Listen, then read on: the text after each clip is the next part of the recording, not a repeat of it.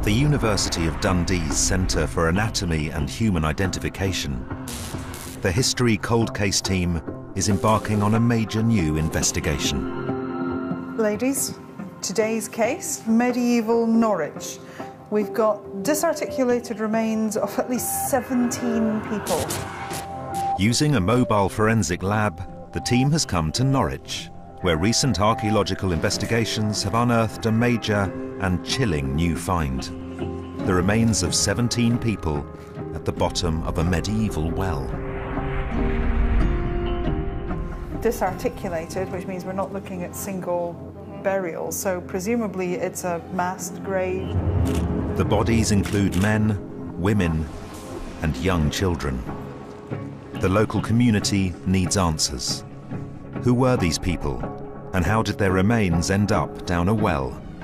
The possibilities are horrific.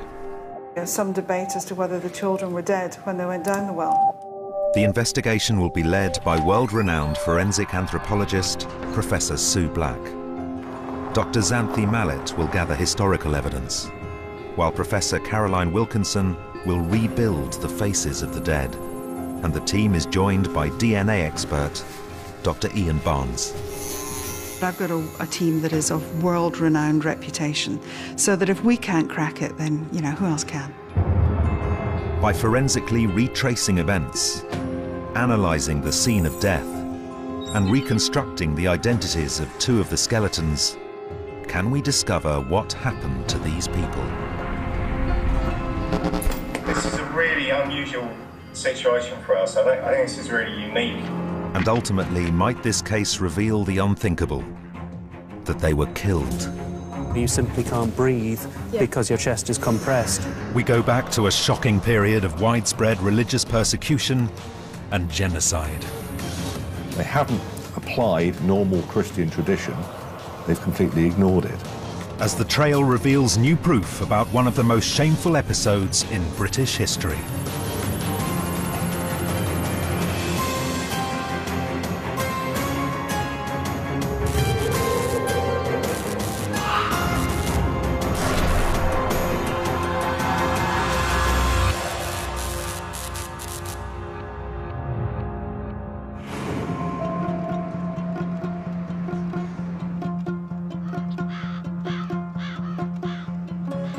The team has been called to the cathedral city of Norwich. While much of the city's heritage remains intact, the medieval site where the skeletons were discovered in 2004 now lies underneath the Chapelfield shopping centre.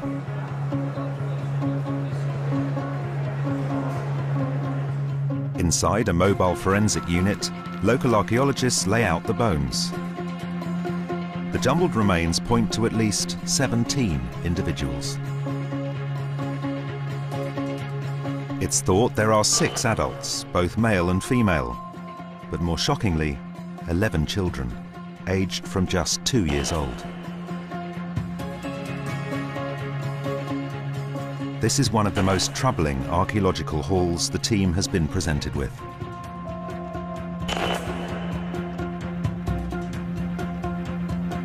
Who were these people? What killed them? And why did their bodies end up at the bottom of a well? Finding out will require the full arsenal of forensic skills.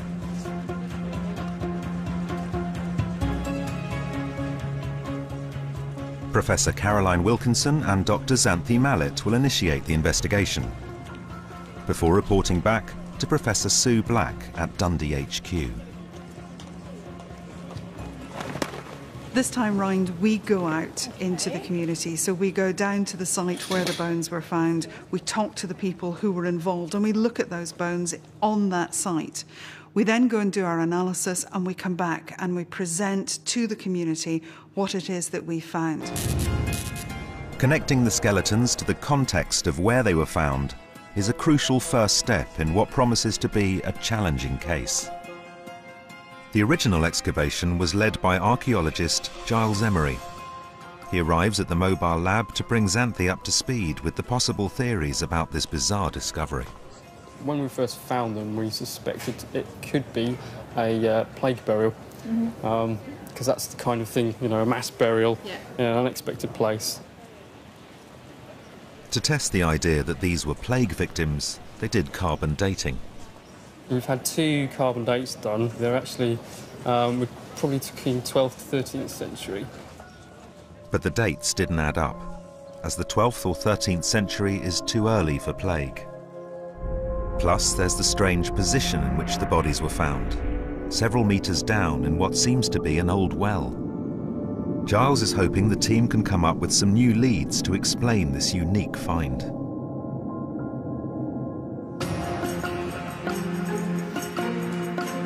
He takes Xanthi to the exact spot where the bodies were discovered. The shoppers have no idea about the history that lay buried here. So if we stop about here, and, well, we're in quite a busy shopping arcade, but to our left here, this is where we found them. This actual shop? Yeah, this is the site. 17 people in the bottom of a well shaft. That sounds unusual to me. But yeah, it's a mass burial, but it's in a well shaft, which, yeah, I've not been able to find any parallels in the UK. Really? No. Pictures taken at the time of the excavation seem to indicate that the bodies were thrown down together, head first. Oh, now, wow. You can see all these skeletal remains. Yep. There's actually a leg there that is articulated. Yeah, There's a knee there, and it's actually the wrong way around. It's heading up. If you imagine you drop someone by their ankles down a well, they're going to end up in this kind of slumped position. Below this shot. But there are still so many unanswered questions. What I really want to know is it a family group? If it's too early for a plague burial, is it some other endemic disease? Could be something as simple as flu there. Could even be a famine. Yep. The other problem I have is what are they doing down a well? Yeah, that's a bit true. They're in the parish of St Stephen, literally 100 metres away. There's a cemetery. They didn't make it that far. They were actually placed in a well here. Why? Why were they treated like that? The mystery has become something of an obsession for Giles. Yeah, it's one of those things I think about literally like every other week. It'll cross my mind. Why? But it's such a... I mean, whenever you do a burial, it's a very intimate experience. But to do that many, and then to find out there were so many children as well, it really does make you think. Yeah, it has, yeah. Xanthi and Caroline must start the difficult job of making sense of the bones, which they learn also include the puzzling remains of dead cats. How they fit with this, I've no idea. Pretty sharp, though. This is a bit of a strange mixture, isn't it? It is. They start with the remains of the children. There are at least 11 individuals, aged from about 15 down to 2 years old. Skull, and we've got a mandible. Oh, okay, look, we've got some cribiorbitalis, which is these little holes, which is a sign of anemia. Immediately, they spot marks which could be evidence of poor nutrition. Quite a degree. But on this initial visual examination, Xanthi and Caroline find no clear patterns. It will require a full battery of the latest scientific tests to help establish how these people died.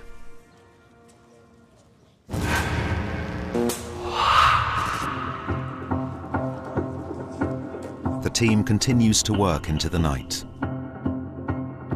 2 of the skeletons are singled out as good candidates for facial reconstruction. Caroline first scans the fractured skull of one of the children. He or she was 5 to 7 years old. I think that we've got enough fragments. If they're all from the same individual, we've got enough fragments to do a reconstruction. We'll have to do a little bit of estimation around the mid-face. If they're not all from the same individual, then that will be much more problematic. She also wants to work on the skull belonging to one of the adult males.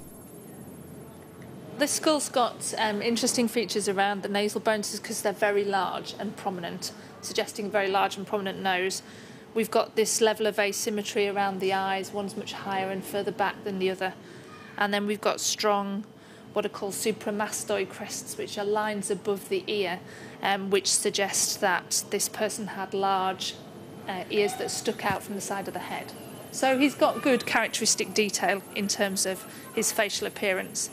I'm looking forward to this, actually, because it's not often you get such characteristic detail that you notice straight away, so it should be an interesting face. To begin the laboratory testing, she removes one of his teeth.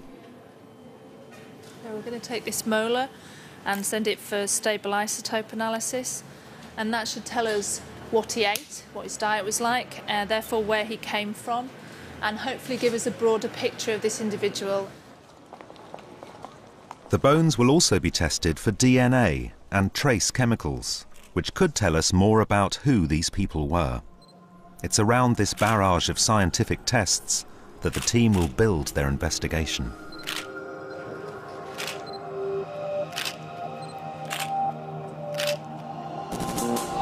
But will they be able to bring identities back to the two skeletons they selected, the man and child?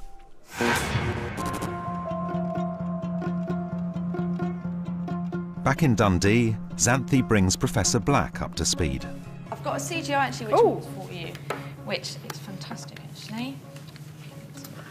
So this is obviously rows of houses right in the centre, kind of where you'd have your bins out, you know, in the back garden as it were. So the well is right in the middle of this community. Oh, I don't like going down. Oh, I know. It makes you want to lean over the edge. So this is obviously showing the shaft of the well, and this is representative of the bottom. I know. Yeah.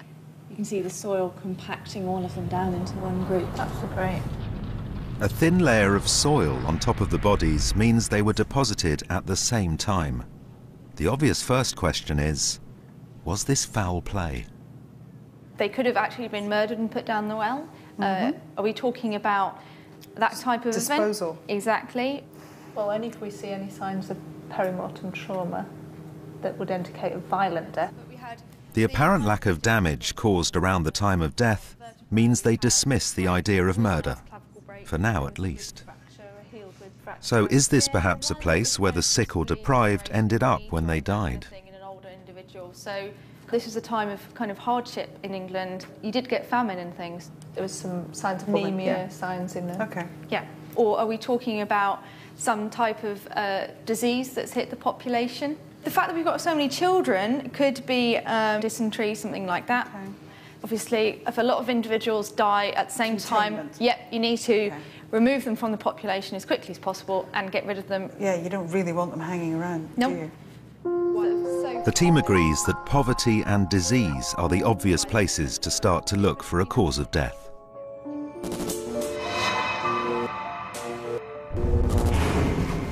The remains may yet yield some other crucial information. Geneticist Dr. Ian Barnes takes samples from the long leg bones of 8 of the skeletons, including the adult male and the 5 to 7-year-old child. Ian is helping us out enormously in terms of the DNA, and Ian has a worldwide reputation in terms of his science. And I don't think I've met anybody who knows more about the subject than he does, but has the ability to convey it in a manner that is really quite straightforward, which is what most of us need when it comes to genetics. If the people in the well turn out to be related, then this could dramatically change the complexion of the case. But it will be several weeks before the DNA results are back.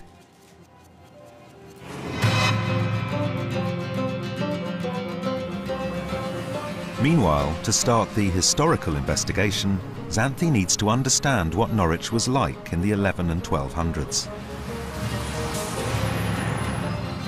At that time, Norwich was England's second largest city. Its expansion built on its position as a major centre of manufacture and trade. The population had ballooned to over 12,000. But who was living in the immediate area around the well?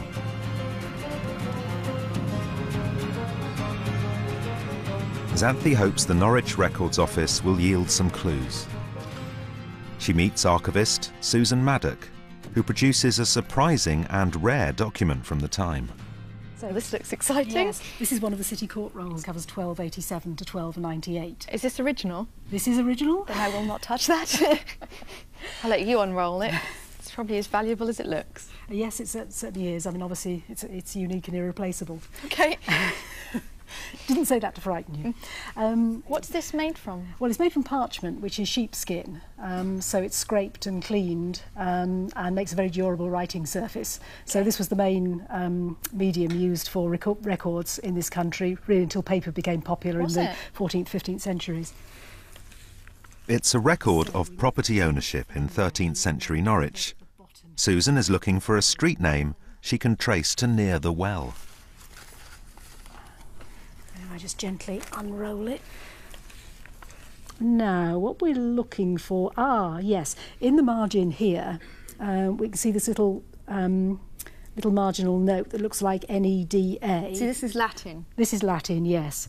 And that's pointing out this word here, Needham, N-E-D-H-A-M. And I see, looking at a modern reconstruction map of Norwich, which shows the medieval street names, and on this map it's shown as Vicus, which is the Latin for street, de Nedum. So we can see that matches with the Nedum in our deed here. So this street was originally called Vicus de Nedum? Yes, or Nedum or Needham Street. Right. So the block that I'm interested in on here is represented by this area here? It is, right? yes, yes. The document also reveals the occupations of property owners. I can't help noticing that in these in this map there are a lot of butchers turning up. Butcher, merchant. Is there any evidence of tanning or skinning, those kind of industries? Because there were cat bones down the well, kind of mixed in with the human bones. I'm wondering whether we might actually find something on here that would help explain that a little bit. Well, let's give it a try. I noticed there's a Skinner down here, and this is only a short distance away from really like 4 doors your area. down. Yes, 1295. We've got John de Sayham, that would work. a Skinner. Wow. And if we actually look at the other side, moving along what's now St Stephen's Street, this diagram here, there are quite a number of tanners in this area towards Horsemarket. So again, the right time period. Yes. So, yeah, these people could have actually been living in or very near the people who ended up down the well. So we're really looking at working class people, aren't we? Which fits with everything else I think I've found out. So, were our people local skinners or tanners? And if so, could their profession offer clues as to a cause of death? Xanthi hits the streets of Norwich's Old Town with local historian Brian Ayres. Isn't it? It's lovely. It's very picturesque now, but it would have been distinctly less picturesque in the 12th and 13th centuries.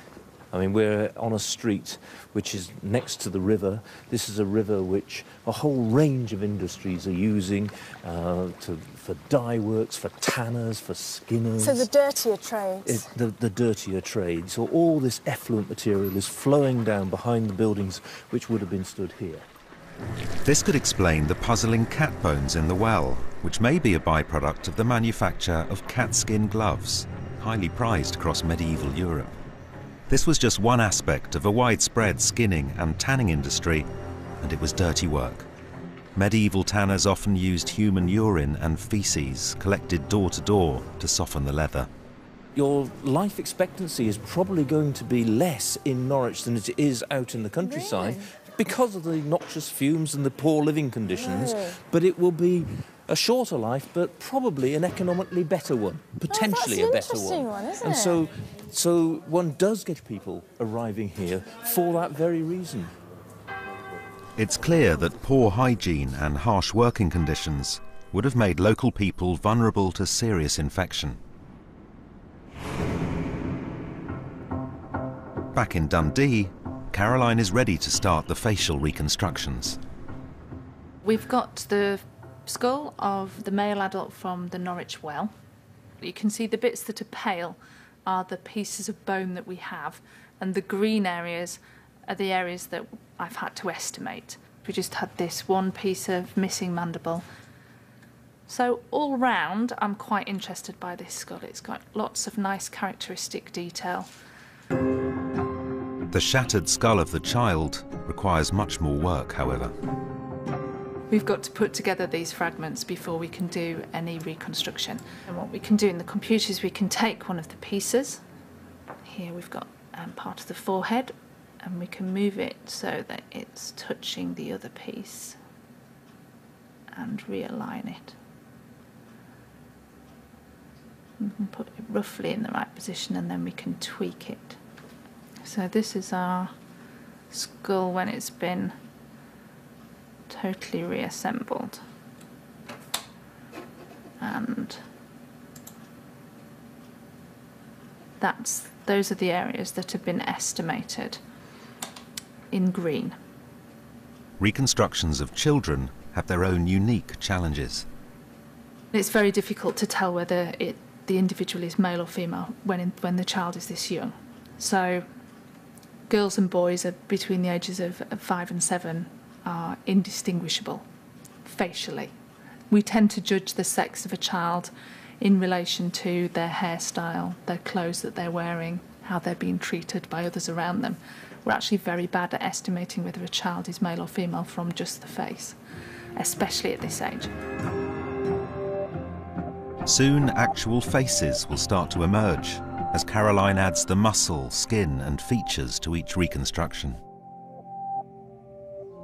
With squalid living conditions around the well area and apparent signs of malnutrition on the bones, but no obvious trauma, is disease now the most likely culprit in the story of what happened to these people? And if so, what killed them? The 11 and 1200s marked a time of huge population growth for Norwich, and the sick started to be catered for in new charitable medical centres. It is, it's amazing. Founded in 1249. The Great Hospital of Norwich was one of the first of its kind in Britain. Xanthi meets Professor Carol Rawcliffe here, a specialist in medieval health. I actually have a photograph of one of the specimens I've been looking at. And she's interesting because obviously we've got some of the skeletal markers, we've got the Cribblepatalia. That's a sign of iron deficiency, and what's fascinating is that other excavations in Norwich have revealed a very high incidence of this, up to 70% in some cases, among women and children. And what may not be known is that during the Middle Ages and later, malaria is endemic in parts of England, and that also will increase levels of anemia.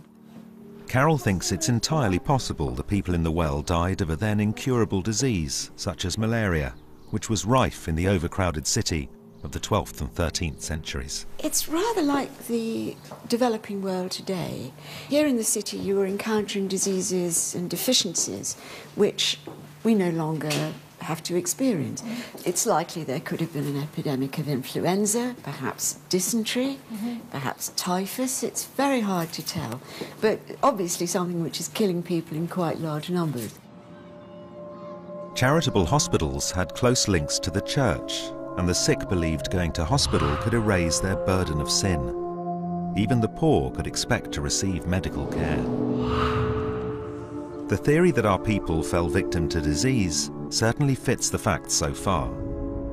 But if 17 people died at the same time, where would they have been buried? Would their bodies have been disposed of in a well?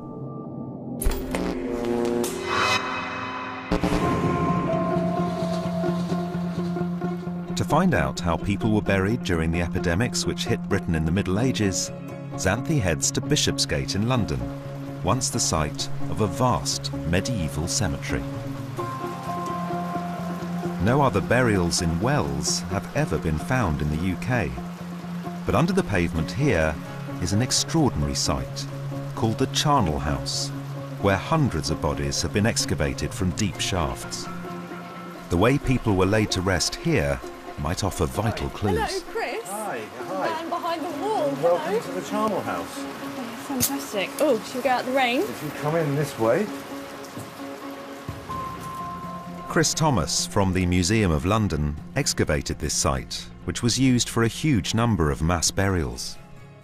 This Charnel House sits in the middle of a cemetery that we excavated about 10,500 skeletons from. Wow. And it was in use from around about 1150 till 1540. And it's a cemetery that's associated with a medieval hospital. Most of the people are buried in individual graves, but we had thousands of people buried in mass burial pits. Right. And a whole series of shafts with people buried on top of each other. And what you find, generally speaking, even in Black Death burial grounds, any sort of emergency burial ground, that people are usually buried in a Christian manner. So you can see from some of the burials that we had, even in our mass burial pits, the skeletons are still being laid out on their back with their head at the west end, their feet at the east. Okay, so even in mass burials, the placement of the body is still really important. It is. So the myth that people are thrown off the back of carts into pits in the Black Death simply isn't true. So if I just show you some of the pictures from my site, you may get a better idea. Now this is a well shaft, and you can see they're all completely intermixed. This just looks like almost like rubbish thrown away, all mixed up, no care. Yeah, I think the difference is absolutely fundamental. Whoever's dealt with this, they haven't applied normal Christian tradition, they've completely ignored it. What Xanthi learns from the charnel house makes the well burial even more confusing. Even during the worst outbreaks of disease, people were not just thrown into the nearest hole. The church taught that to be buried in a non-Christian way would lead to purgatory and hell. Medieval Norwich was a devout Christian city with over 40 parish churches. So, why weren't our 17 people buried with the usual care? Could it be because they weren't Christians? This is not a Christian burial. So that do we have people who are not of the Christian faith? Is that why they're there? Or is it that they are some form of an outcast? Was it that people were afraid of them? I don't know, but they were not dealt with respect. The stable isotope data are back, and the results are intriguing. What they reveal is that the people found down the well had lived in the local area for many years. They were not just visiting. The trail suddenly now points towards non-Christian locals. And there's only one significant community from the time that matches that profile. Since 1135, Norwich was home to a thriving Jewish community, living just a few hundred yards from the well site. Xanthi meets up with Sophie Cabot, a specialist in Norwich's Jewish history, to find out more about this community. The Jewry in Norwich in the Middle Ages was in this position between the market and the castle. Right. The castle's just up there, obviously the market's behind us, and the properties owned by Jews were concentrated in the area from White Lion Street here, right up to Little Orford Street at the far end of this block. Is the proximity of the Jewry to the castle important? It is, yeah. I mean, Norwich is a royal castle. Right. They were in England at the invitation of the Crown. Oh, I see. And the Crown had direct legal control over them and their business. The Jews of Norwich had a very specific role. And why were they actually invited here by the king? They were invited to lend money. And that was that primary function? Yeah. At the time, the Christian interpretation of the Bible didn't allow Christians to lend money at interest. It was a sin called usury. Certainly, that's something that's not forbidden in Jewish law. So cash finance for big projects of any sort came from Jewish finances. Almost like banks? Yeah, like banks, basically. Does that mean they were all wealthy, then? Some of them were extremely wealthy. There's one or two families who are incredibly rich and who are lending money on a national scale or even an international scale. Xanthi and Sophie visit the house of Isaac Jernet, which still stands in central Norwich. Despite having financed the cathedral, like many Jews across Christian Europe, the Jernets may have been subject to persecution. This is him here, shown at the top. With a crown? Wearing a crown, yes, showing how important he is, and also with three profiles, three faces. It seems to mean that he's into everything, that he's sort of got fingers in lots of pies. Oh, I see. And this is a caricature. This was drawn by a Christian, by a scribe in the Exchequer. They, as you can see, have rather caricatured faces, big noses. This is a hat that indicates that Moses is Jewish. They're not kind drawings. No. And they're shown with this little devil who is tweaking them on the nose. Would you say that it's anti-Semitic? Because it's certainly not complimentary. There's resentment of the fact that Jews are making money. Some Jews, like Isaac, are making a huge amount of money, and they're doing it in a way that doesn't involve physical labour or things that are necessarily recognised as work. You know, it's a bit like people feel about bankers now. But Sophie thinks it's unlikely the skeletons in the well came from the Jewish community. On the site of the old synagogue, Sophie explains how they would have taken as much care over burial as Norwich's Christians. You would want it to be quick, so you would be ideally buried within 24 hours of your death. You would want it to be very simple, so you would be washed and wrapped in a shroud.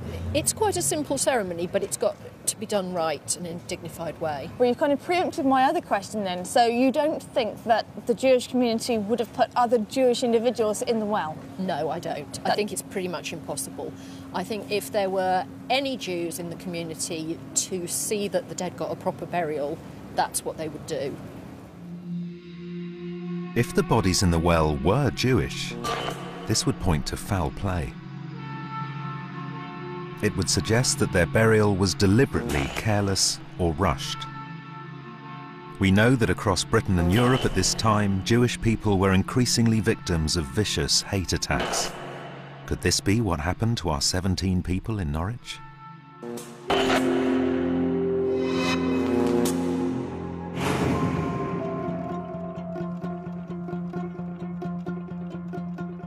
The DNA analysis is now complete. Aware that the case now risks grinding to a halt, the team hopes the results will provide a new lead. So how many did we take DNA samples from out of the, 17?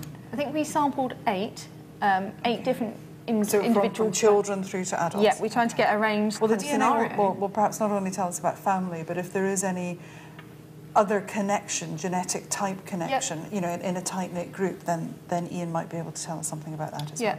So, fingers crossed for DNA. Yeah. Where our money's on DNA. They call Dr. Ian Barnes. There we are. Okay. We've Hello. got you now. Hi. We are looking today at medieval Norwich. We're hoping, against all hope, that you'll have something interesting to tell us. No pressure. Okay, so some pretty interesting news with this case. Oh, good! Okay, so we actually got 8 samples. Yeah. Of the 8, one of them looks like there might be some contamination, or maybe it's heavily damaged in some way. Okay. So we'll disregard that one. The remaining 7, one of them has a very generic, standard European DNA type. Okay. One of them has a DNA type which is relatively uncommon across Europe, but it's still just a generic European kind of sequence. Okay. The other 5, however, have the same mitochondrial DNA Ooh. sequence. So it looks like the 5 that have the same sequence, you could maybe assume or infer that they are directly internally related, yeah. Right. Remarkably, 5 of the people down the well were related to each other. But that's not all the DNA results reveal. Now, the more unusual thing is that there are sequences belong to a group which is relatively unusual in Europe. It occurs at about something like 6%. But it's a very high frequency, more like over 30%, in Ashkenazi Jewish populations. Wow, that's interesting. That's just amazing. Isn't it? So that's for how many individuals? 5. So that's 5 that we're happy with. It's an unexpected breakthrough in the case. The science has shown that at least 5 of the people down the well were from the Jewish community, and likely family members. This is a really unusual situation for us. I think this is a really unique set of data that we've been able to get for these individuals. I'm not aware that this has been done before, that we've been actually able to pin them down to this level of specificity about the ethnic group that they seem to come from. That's a good result. That's phenomenal. Thank you so much indeed. Bye. Bye-bye. I think what Ian has told us is truly amazing. It is. In that we clearly have family members. We've got a recognised group. And this is really pointing to something, the most tragic of all of those options as well, with 11 children. 11 children and 6 of a adults. common maternal Closely DNA. linked. The story now looks set to take a much darker turn. There is a real temptation, I think, to go down the route of saying, because we've recognised the group, because we know they're a family, we're looking at something that's possibly more macabre, that we're looking at persecution. What we haven't yet got is the cause of death, or causes of death. I think we probably should go back to some of the bones and just have a look, because I'm concerned that we haven't got any form of a trauma. I mean, dropping down the well would cause trauma, and the prospect that, you know, maybe someone's gone down that well alive, especially kids, is horrendous.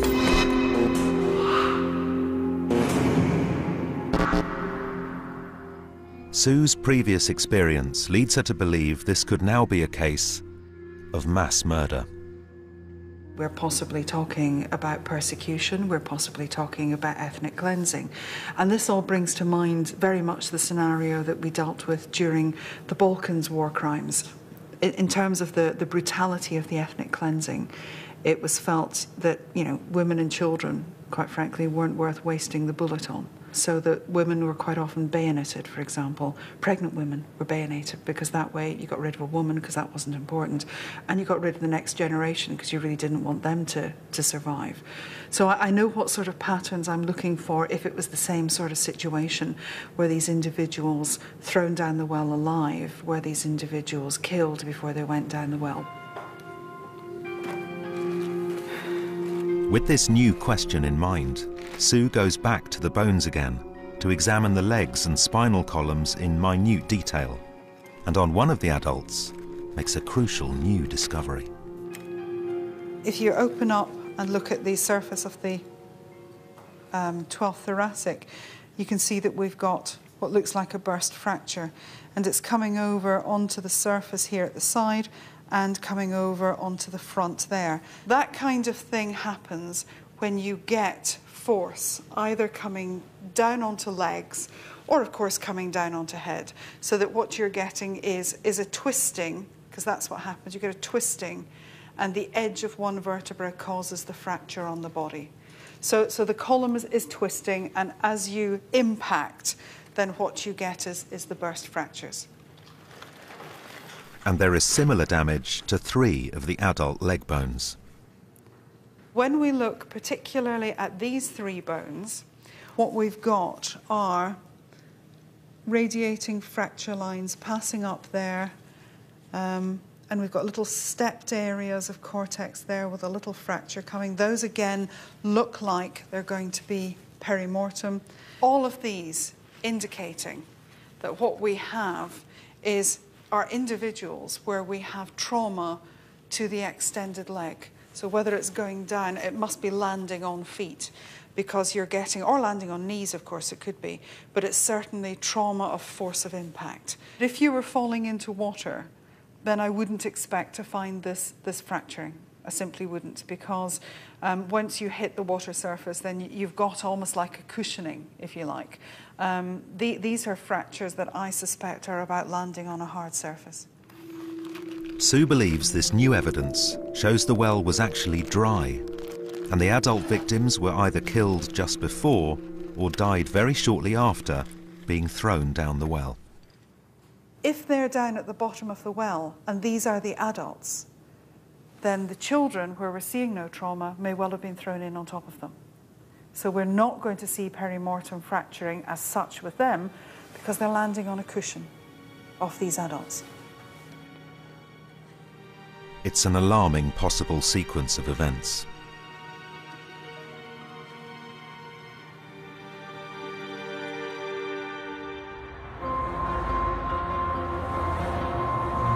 So, what would a modern homicide detective make of the circumstances of this case? Xanthi meets up with forensic pathologist Stuart Hamilton in Norwich Castle, which still has an intact well shaft. That's a long way, isn't it? That's a deep well, yes. Somebody falling in there, or being pushed, whatever. Yes. Are they going to survive that? They're not going to survive that fall. If the simple impact at the bottom doesn't kill them outright, then the deceleration is going to tear arteries, it's going to damage organs, you're going to bleed to death fairly rapidly. Even if you don't die straight away, you're not going to be alive for long. What would you say if this were a forensic case presented to you, 17 people in a well, what would be your reading of it? One person in a well like that, to me, is something that's worrying. 2 people is very worrying. 17 people it's a mass grave. Would I put a slightly different slant on this, in your opinion, if I were to tell you that all of the individuals were from a minority group? I think it's almost just common sense, really. This is saying that it is a particular group which seems to have been targeted. In this sort of case, it's the accumulation of the evidence. It's not just one piece or the other piece. It's, as it all builds up more and more and more, you simply can't ignore all of these things coming together. And he feels the lack of fatal trauma on all of the bones does not rule out murder. It's not uncommon that you can get homicides where there really would be nothing left on the bones. Relatively recently, I've dealt with a case where there was a homicidal knife assault with neck wounds, arteries were damaged, but no bony injuries at all. Stewart explains another cause of death that leaves no marks, but may fit with so many people being thrown down a narrow well.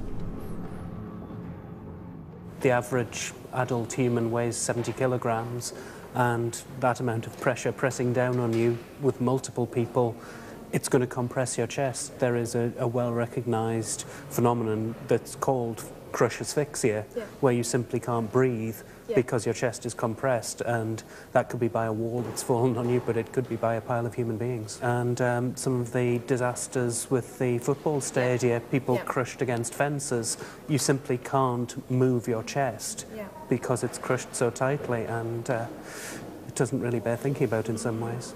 What's your gut instinct as to what happened? For these people's sake, what I hope happened was that they had their throats cut, that they were strangled, that they died a quick death and their bodies were disposed of. I fear that they were simply thrown down the well and left to die. It seems horrific. But if we're looking at 17 people who knew each other, perhaps even mothers, fathers, sons and daughters, then what events could have led to this? When Jewish people first moved to Britain following the Norman conquest of 1066, many settling in the key cities of London, Norwich and York, they enjoyed the protection of the crown. But just a few generations later, the story was very different.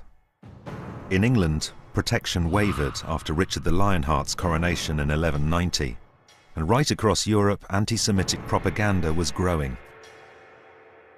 Jews were accused of spreading plague, poisoning the water in wells, and even of using the blood of Christians in their rituals.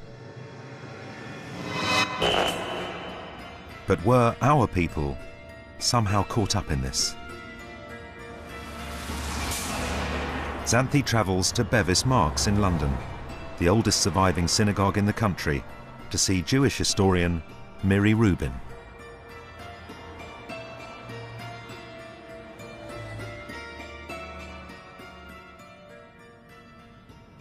You're aware by now that the DNA has come back and it's indicating that we're looking at a Jewish population.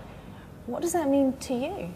The first reaction is just shock. It's just, you know, the mind boggles, you know, at least 17 people, so many children, so many really young children amongst them. Well, it's just a horrific thought that, you know, with all the research, these sort of events can just go unnoticed. There are new types of dangers that develop in the late 12th, 13th centuries, new nasty narratives. You might even say that as Europe becomes more Christian, there is a real deepening of the sort of the sense of Jewish evil. So that it is, I'm afraid, a picture of worsening and ultimately the age of expulsions, where England leads in 1290, where the Jews are expelled back to where they came from, to northern France. Yeah. So was that the kind of pinnacle of the unrest, the expulsion? You might say so. It's the king brought them in and the king kicked them out sort of thing. But Miri doesn't think they could have been part of the recorded acts of violence against Jews. nor the organised expulsion of Jews from England and Wales of 1290. I see no reason that the bodies will not have been relinquished to the Jewish community to bury properly, nor indeed would I think that children would have been involved so conspicuously, nor bodies that seem unbroken, undisturbed, unmutilated, like the ones that we've found. That's the problem. She believes this points to another less well-known incident in the 1230s.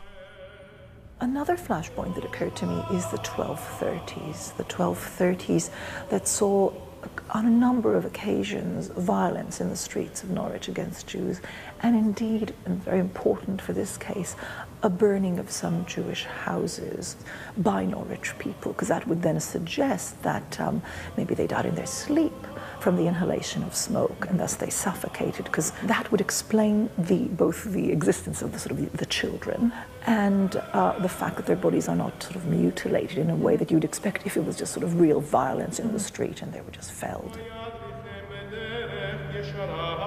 What's clear is that during this time the Jews of Norwich could not rely on any protection from the Crown.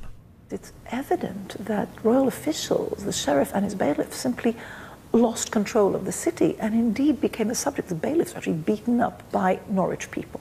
So that suggests to me a situation where this system of control and scrutiny and protection that was painstakingly laid down over the decades had actually been disrupted in those years, and actually royal officials could not contain what was unfolding.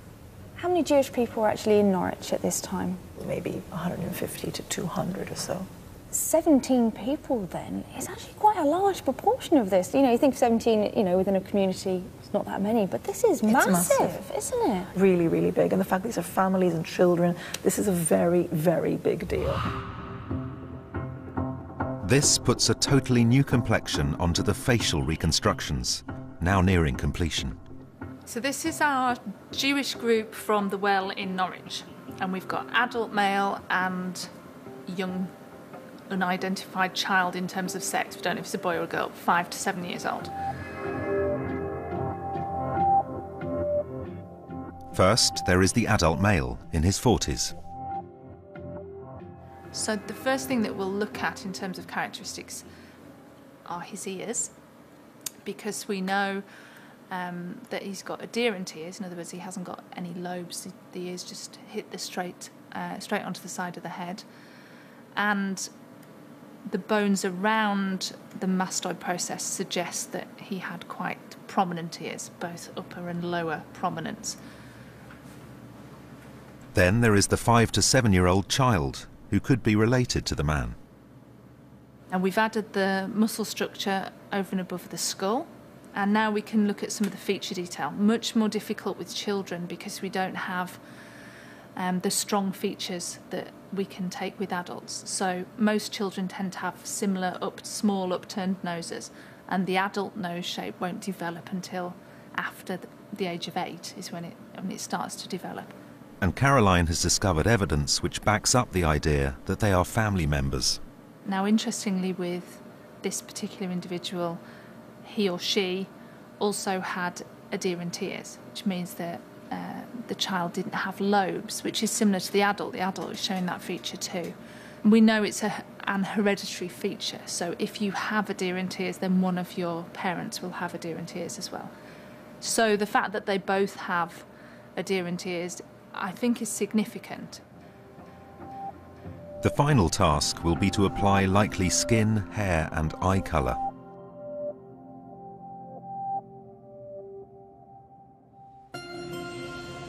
Did our man and child die from smoke inhalation when their houses were set fire to? Did they die once in the well from crush asphyxia? Or is there still another scenario which could explain the lack of fatal trauma on the bones?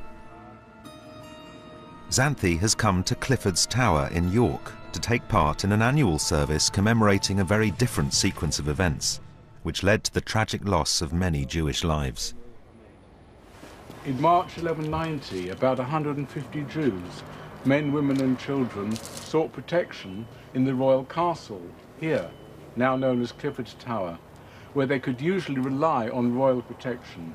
The Sheriff of Yorkshire decided to order the ejection of the Jews from the castle, and the families inside deciding that the end had come, followed the tradition of heroic martyrdom, that they should take their own lives rather than die at the hands of the mob. The father of each household killed his own family and was then killed by the rabbi. The suicide method, taking a knife to their throats, may well not have left a mark on the bones, and would also fit with the idea that the people in the well are family members. It's a tragic possibility. It really hits home that I've seen some people who may have lived in a very similar situation, may have died in a similar way, and it really humanises the whole story and tells me about what Norwich may have been like. We've seen it in York. Was it the same in Norwich?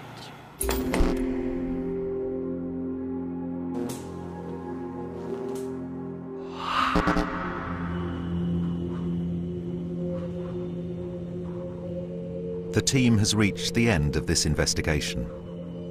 The first examination of the bones took place in the depths of winter. It's now spring, and after months of work, it's time for the story these bones have told to be relayed back to the local community.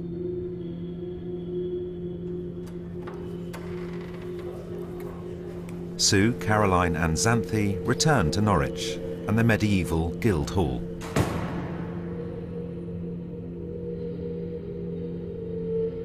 Keen to hear their findings are those who originally excavated the site, experts who have assisted the investigation, and members of the local community. I think a lot about it, actually. Yeah, it almost haunts me a bit because it was such an unusual thing for me, and quite morbid in a way. But also, you know, I'd just like to know a bit more about them. To actually be able to put a face to one of these characters and actually bring the person to life, it'll be, I think, the most interesting for me. I should be, interested to find out what we've been able to tell about them, because they're a bit of a mystery.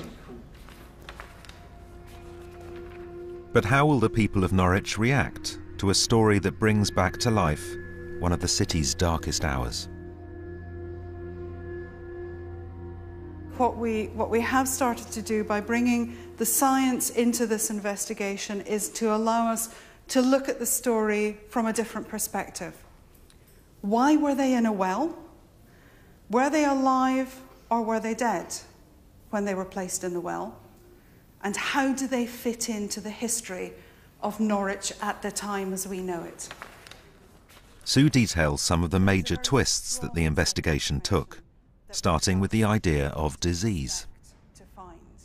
So it's not leprosy, it's not TB, it's not something that leaves a skeletal lesion, but that doesn't rule out all of the enteric diseases. But there was the stumbling block of unchristian burial. The most important thing is, even though they died in vast numbers, they were still buried with the observance of Christian rites.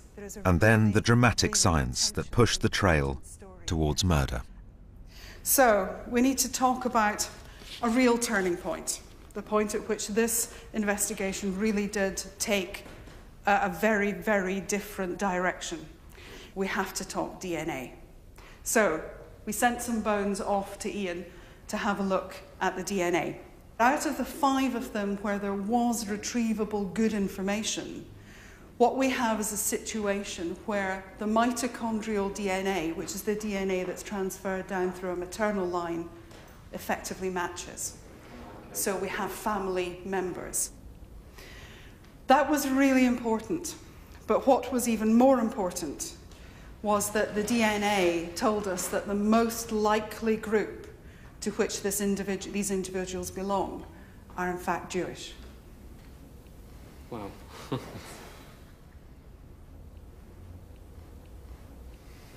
Wow, I'm actually quite shocked about that. Well, you weren't the only one. If it's not a natural death, then I have to go back to where I was in Kosovo and to say, are we looking at a non-natural death? Are we looking at a murder scenario? Everyone is shocked at the idea that the people of Norwich once participated in the Europe-wide Jewish persecution. Usually this is the nice bit for everybody, where I reveal a face, but it doesn't feel that way today. So let me first show you our male adult face.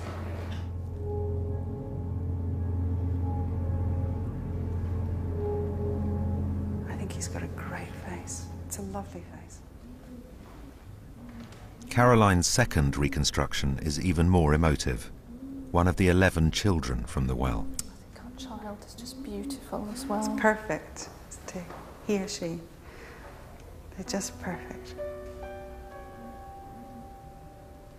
I think they're very... Well, they're all a bit emotive now, actually. Yeah.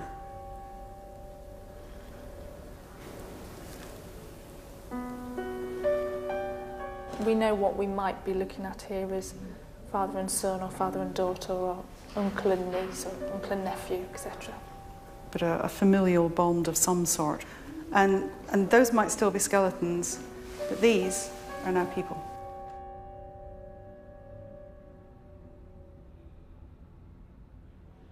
It's a shocking revelation for everyone involved. It's very sad for Norwich. It changes the story of what we know about this community. You know, we don't know everything about this community, but what we thought we knew is changed by this, yeah. No, it was a big surprise, really. It's not what I was expecting at all. I knew that we were going to learn something, and I really didn't think it was going to go in that direction. We had an idea that they died horribly, but the thought that it could be self-inflicted possibly is rather upsetting.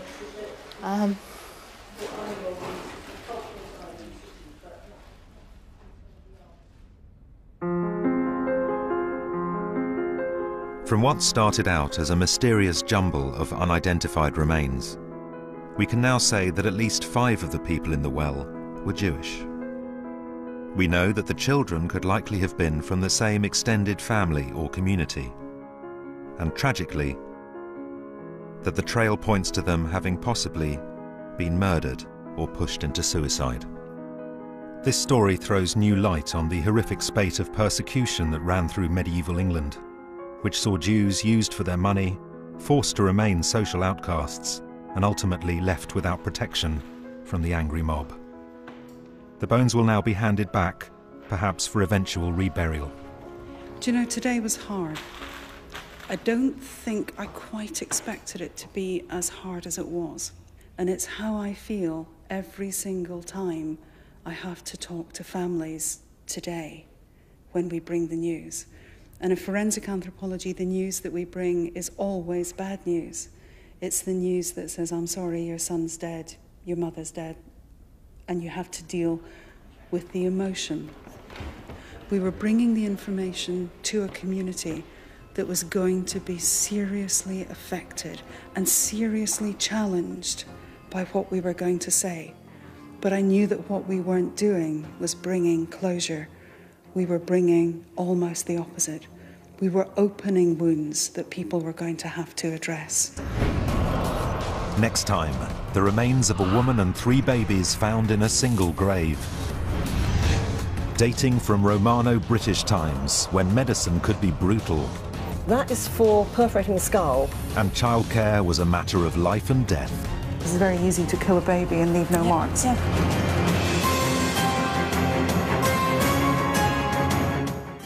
And there's another History Cold Case here on BBC HD on Thursday night at 9. Next this evening, it's The Apprentice.